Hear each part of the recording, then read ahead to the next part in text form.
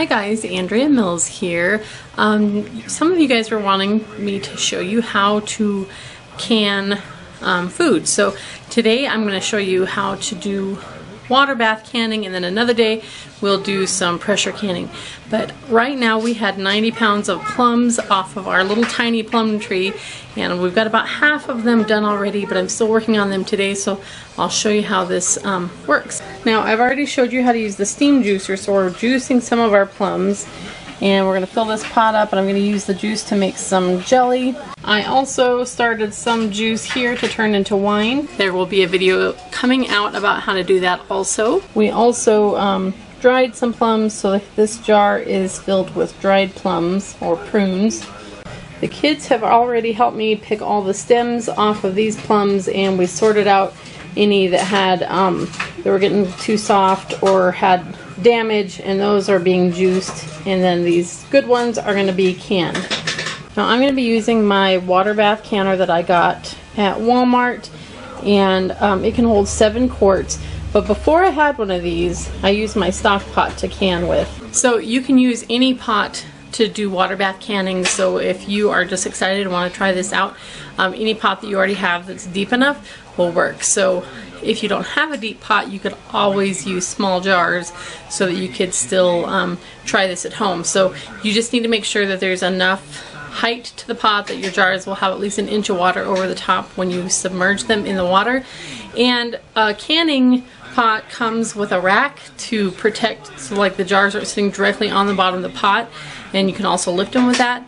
But if you don't have a canning rack or actual canning pot, you can take a dish towel, put it inside the pot, and then fill it with water, and that will act as your canning rack to protect your jars. I'm also using this pair of tongs, canning tongs, to lift my jars. But before I had one of those, I just used this pair of tongs, and they work just fine too. So inside here I have boiled my jars and my rings that I'm going to use. These were some I've used many times before, so I just store them with the rings on them. So I boiled them to sterilize them. You can sterilize in the oven, or if you have a sterilize feature on your dishwasher, you could do that too. I always just do this because I have to fill the pot and get the water boiling anyway, so I just always stick my jars in there, but there's more than one way to do it. Then in this pot, this is some syrup that I made that is 2 parts water to 1 part sugar, and I use the evaporated cane juice sugar, so it's like kind of brown. So that's why it looks not clear, but that's going to be my syrup for my plums. But you can make that thicker or thinner if you want. So you could use, like, for every 3 cups of water, do 1 cup of sugar, or even 4 cups of water to 1 cup of sugar. You can do equal amounts, so 1 cup of sugar and 1 cup of water. Okay, so I've washed my plums, and then I'm going to just pack them into the jars all the way nice and tight to the top. Also, in the meantime, I started another batch of jars sterilizing in my pot on the stove while I'm doing this.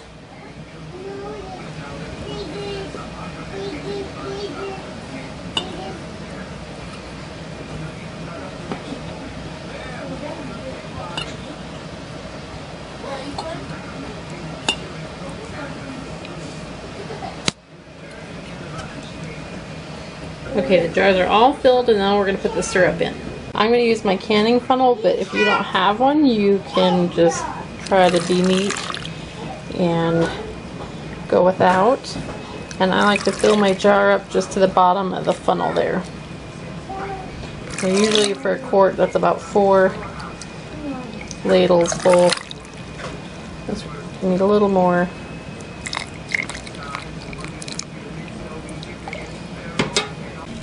Then we're going to wipe all the rims with a moist paper towel to make sure they're nice and clean. And also we can be feeling to make sure that they're smooth and that there's no nicks in the glass. Because if there is, then it won't seal, and we shouldn't use that jar. Then we can put on our lids and the rings. The purpose of the rings is just to hold the lid on until it's processed. You don't actually have to store it with that, because this part will be attached to the jar then. but I like the way they look, so I usually store them with the ring on, but you don't have to. You can just reuse the rings on your next batch. These are all ready to go in the canner. Okay, so these are loaded in the rack, and then I'll lower them down into the water, but I can't do that with one hand, so I'm going to turn off the camera and lower them in. I need to process these plums for 20 minutes, but if you're doing some other kind of fruit, it's going to have a different amount of time. So whatever you're doing, I'm just showing you a basic thing. You might obviously need to cut up the fruit or process it for a different amount of time. You could actually season it, like put vanilla or cinnamon or whatever other spices you want into the syrup. So if you're wanting to try this with something else, just look up online, and all over the place you will find someone telling you the times and all that you need to know. And just in case you don't know what I mean when I say process, that just means boil the jars for that amount of time. While those are processing, I can get started on my next batch of jars. Okay, they've boiled for 20 minutes, and now we can pull them out.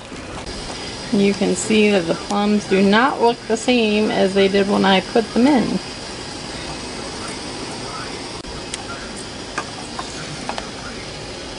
While I have the next batch processing, I'm hoping that we'll get to hear one of these seal. It will make a pop sound. These ones are sealed, they don't bounce anymore. This one hasn't sealed yet, it's still kind of bouncy.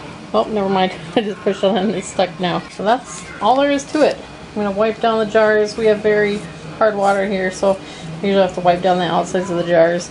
And sometimes the jars will leak a little while they're processing and get syrup on the outside, and that's fine. Just clean it up, and as long as it's sealed, you're good to go.